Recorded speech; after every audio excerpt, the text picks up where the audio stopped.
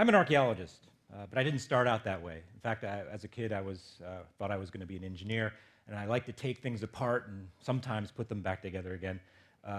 But when I was growing up, I started to see parts of the world that I couldn't quite explain from an engineering perspective, which tends to focus on how things work rather than why they are. I saw things that were Indian mounds, mounds made by prehistoric people that you find out in the woodlands of Wisconsin. And some of these mounds are really pretty spectacular.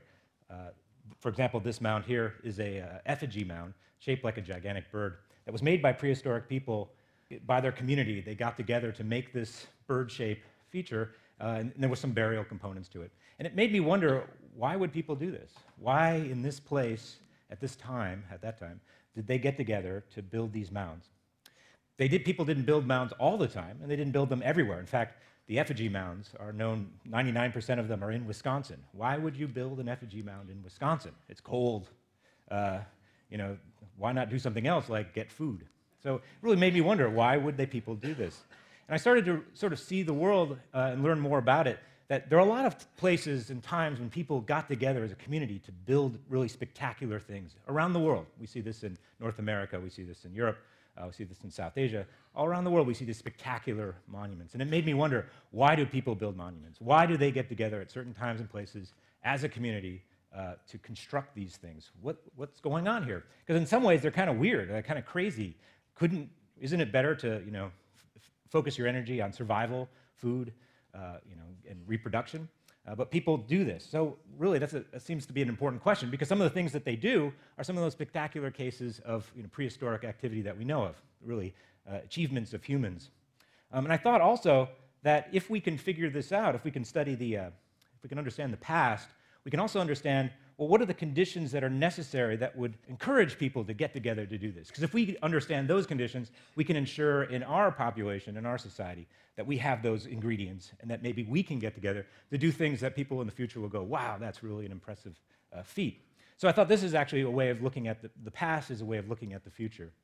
This sort of set of questions led me to leave engineering, and I sort of quickly switched majors, which didn't make my dad, who was a professor of engineering, very happy. But it led me in a very different path, and I became an archaeologist.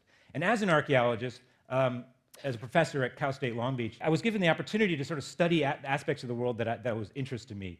And I chose one place that seemed the most ridiculous of all, Easter Island. It's a tiny little island that's also known as Rapa Nui in the local language, that's in the middle of the Pacific. It's 3,500 kilometers from the mainland of Chile, 2,000 kilometers from any other Polynesian island. It's really a small island in the middle of nowhere, and it's tiny. It's only 24 by 12 kilometers in size, a really tiny little island in the middle of the Pacific. But yet on this teeny tiny island, we find some of the most spectacular cases of prehistoric monument construction anywhere in the world. The most improbable place, we have just amazing archaeology. And this archaeology is pretty famous. The statues that are made there are known as moai, and these statues range from a couple meters to nearly 10 meters in height. They weigh up to 70 tons of stone, and they're put on top of massive platforms known as ahu. So some of the most spectacular archaeology that's just amazing in this tiny, tiny place. What's going on here? Why would people do this? Well, a lot of people know about Easter Island because of the monuments and the story that's sort of grown up around that. And that's been made very famous and popular by Jared Diamond in his book, Collapse. In this book, he argues that these statues are actually responsible for the demise of the population rather than an achievement of theirs that helped them succeed. This collapse story kind of goes like this. You can see it in 5 easy steps.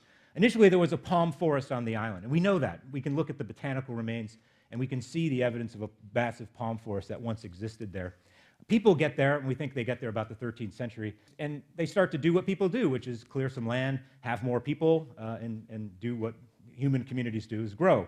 While they're doing that, they start, at some point, start to make moai.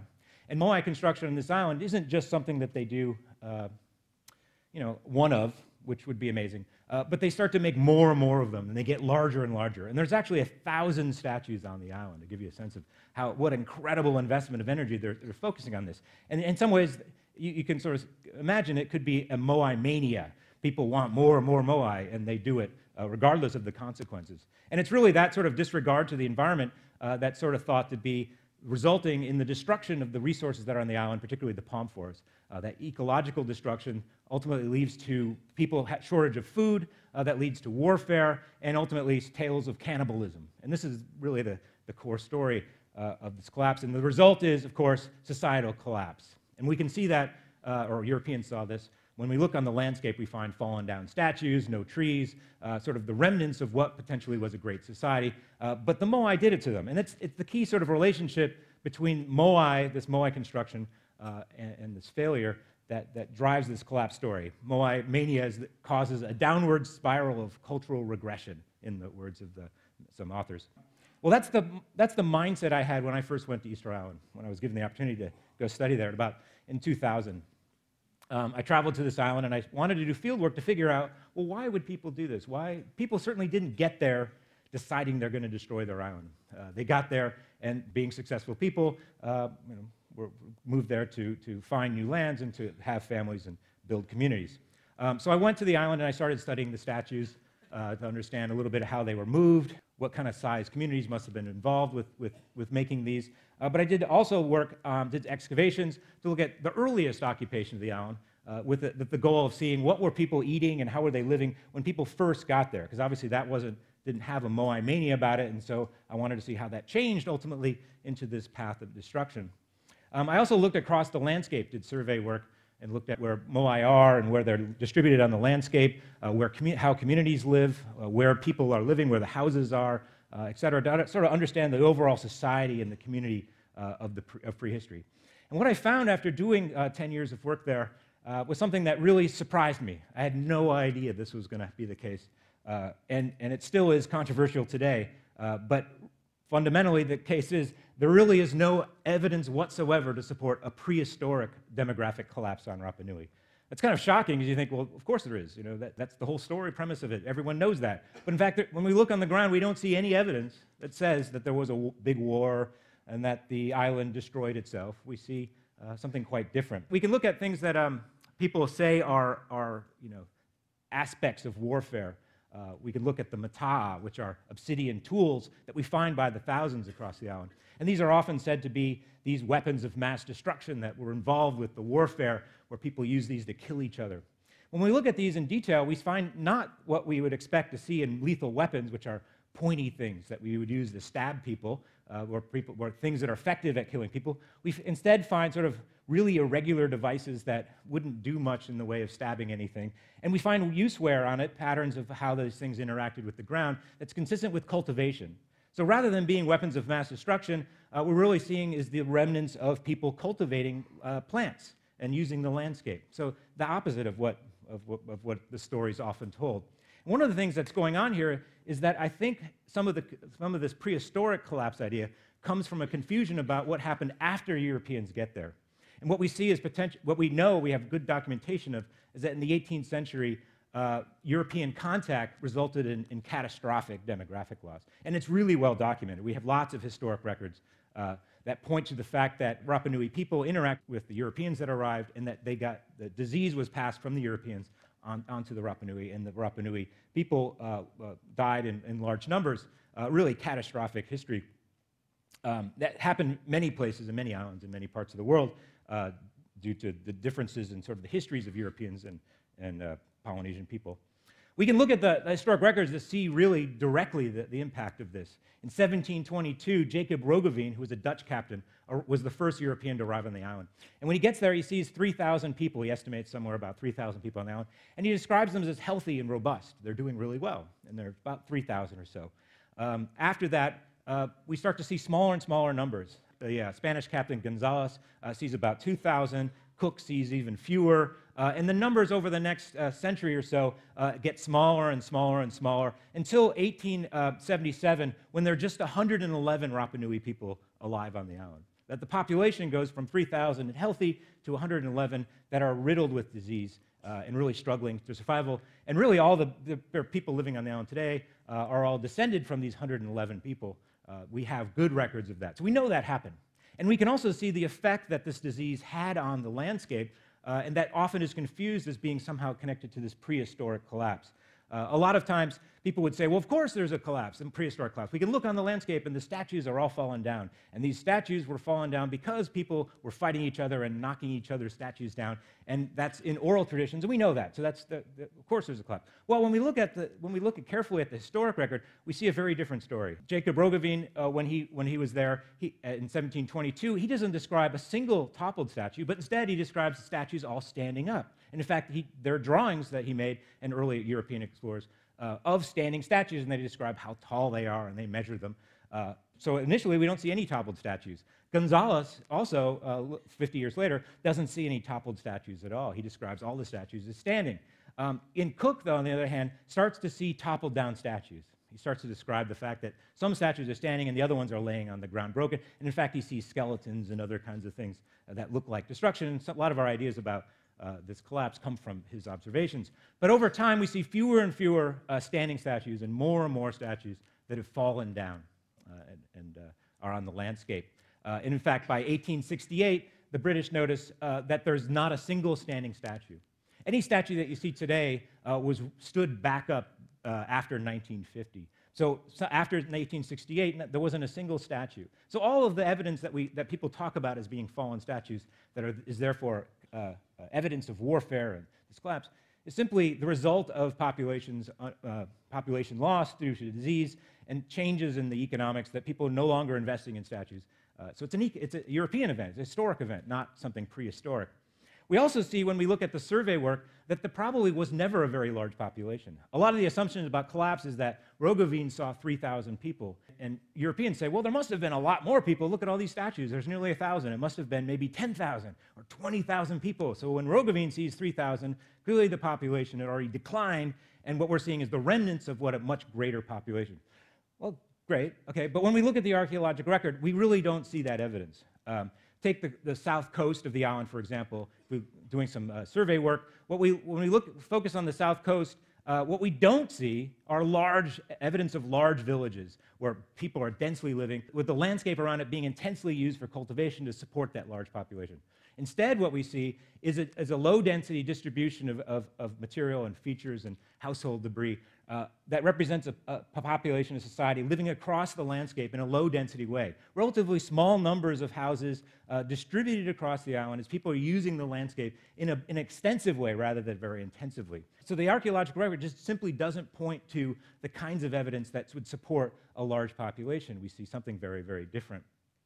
We also now know that the environment of Rapa Nui was never particularly great, that the soils themselves are actually very depleted, have very low nutrients, sort of naturally, because they're very weathered soils. So the result was that the resources that people needed to survive on were never that particularly fantastic. People had to live in a very ingenious way. And what they did, which is pretty amazing, was enrich the soil by using lithic mulch gardening. And lithic mulch gardening consists of taking pieces of fresh bedrock, breaking them up into pieces, and laying it on the surface of the ground and in the ground in order to expose the soil to new nutrients, to new minerals. And that allowed the soils to have enough productivity, just enough productivity, to reliably grow sweet potato, which is the primary crop of Easter Island.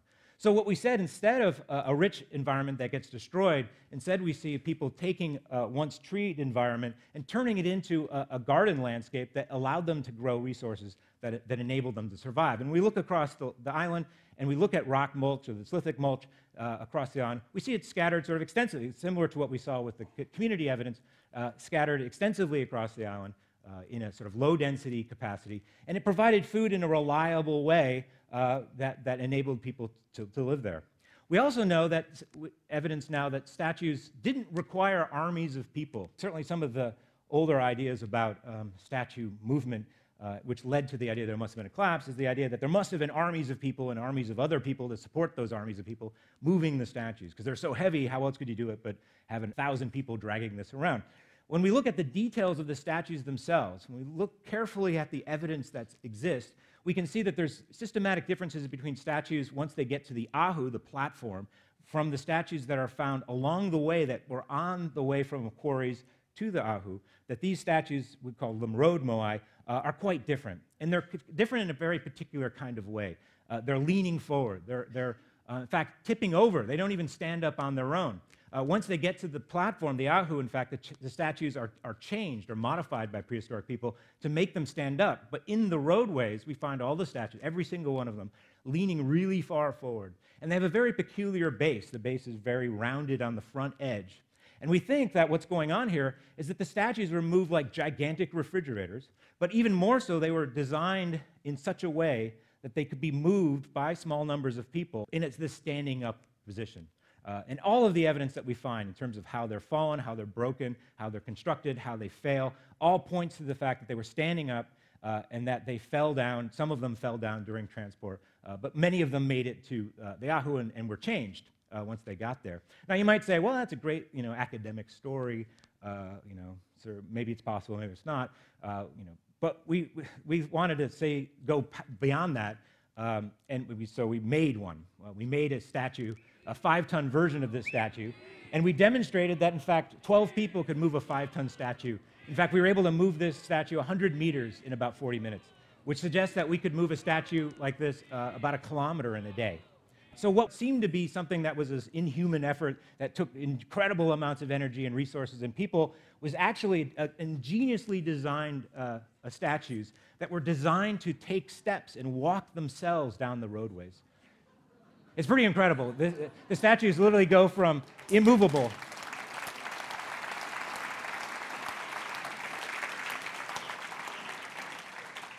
These statues go from immovable objects, I mean, they're incredibly heavy, to something that's literally dancing down the road. I mean, it's really mind-blowing, and it really opened my eyes to how incredibly ingenious these people were. So what, instead of a record of failure and terribleness that people that people inflicted upon themselves, what we see is success. We see the success of Rapa Nui. And rather than see this as tales of things that we should avoid in the future, we see a tale of 500 years of persistence of people on a remote and tiny island in the middle of the Pacific with very limited resources. We see people who are making smart choices that enabled them to persist. And not everybody in all the Pacific actually made it from initial colonization to European contact. Rapa Nui is sort of uniquely remote and isolated and has the record of survival. So from that, I think, rather than seeing Rapa Nui as a case that we need to avoid and let's not do what they did, we actually need to learn from them. And there's a number of lessons we can draw for ourselves about the prehistory of Rapa Nui. First is the fact that cooperation matters. Cooperation on a tiny remote island is necessary, and we can see on Rapa Nui that cooperation was inherent in the society because statues in Moai, this Moai and the Ahu, needed groups of people to make. You can't move it on your own. You need your neighbor. And the fact that there's nearly 1,000 statues and over 100 Ahu clearly indicates the importance of these people getting together to move these statues. The cooperation is probably the key to the success of them, and the construction of these moai and the transport of them probably was activity that ultimately helped the community rather than caused some failure. They did it in a smart way, small groups of people getting together to cooperate, and the sharing of the resource and the effort probably was something that really was key in surviving on this tiny island. We can also see that diversity and innovation are something we should really value. The Rapa Nui people certainly brought statue construction with them, as other Polynesians brought statue and monument construction with them on other islands. But on Rapa Nui, statue construction became incredibly important. It happened to provide the right mechanisms, the right ingredients that enabled the society to be stable and persist over 500 years. For ourselves, we need to think about the fact that you wouldn't have guessed that statue construction would have been so important on Easter Island. It was one of the many things that they were doing, and it just happened to be the right thing. Now, there's probably in ourselves, in our own society, many things that we're doing today that we don't know are going to be critical for our success in the future. So, since we don't know exactly what's the recipe for the future, we need to always encourage diversity and innovation whenever possible. Because some of those things that we do that we may think are crazy at any point in time may be the things that help us survive going forward. Lastly, we can see that the Rapa Nui people, by virtue of being on this island that's so remote, had to think local in everything that they did. They were forced to. They couldn't go off to some other island when they ran out of food. and pop over to get some stuff. They had to live on the island and survive every kind of environment that it experienced, and they did so by structuring their society and their cultivation and their organization such that they could survive using what they had available that was locally available, and that allowed them to persist. They weren't subject to external events happening or trade connections failing. They had everything they needed, and by virtue of having to be there, and they survived. In the same way, I think we need to think about that ourselves. It's easier to sometimes rely on long-distance things that give us immediate success, but probably put us in more peril in the long run, because we start to add on more risk because we're dependent upon more distant kinds of resources. So in the end, my interest in archaeology kind of led back to engineering, and as I started to figure out how these monuments and how this society worked, sort of got me back to engineering. And from this evidence, we can see the statue construction, while it might seem like a peculiar and curious thing and kind of crazy, is in fact likely the key to their success. That the secret to how they did this is embedded in the things that we think are crazy but are perfectly sensible to the people that were there. And we have the evidence to demonstrate that as they persisted for 500 years on this tiny island. So I think there's a lot to be learned from the past. We often think about the past as some idiosyncratic story that happened in the past and who cares. But in fact, all the lessons about how change occurs and what's necessary for long-term persistence exist in the past, and we have much, much to learn about that. Thank you.